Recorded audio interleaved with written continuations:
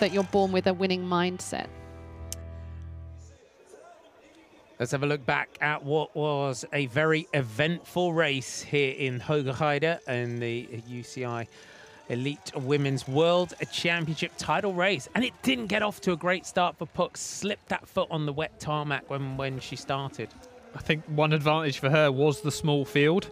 So she slipped that foot. She was almost trying to push away from the floor with her foot rather than just going straight up back onto that pedal. So just one of those things, and then the gears seemed to slip as well at the same time, so it was really unfortunate, but managed to make her way back into second place pretty quickly, coming towards the end of the first lap.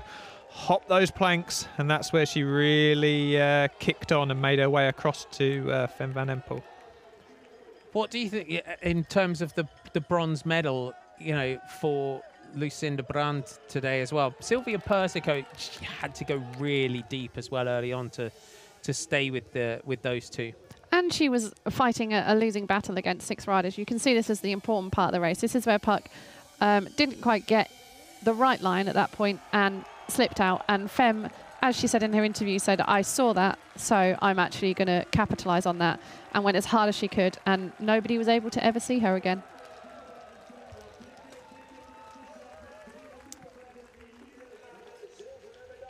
Great fans all around, and we love the style and the showboating as well of Puck Pieterse. She is such a breath of fresh air, isn't she?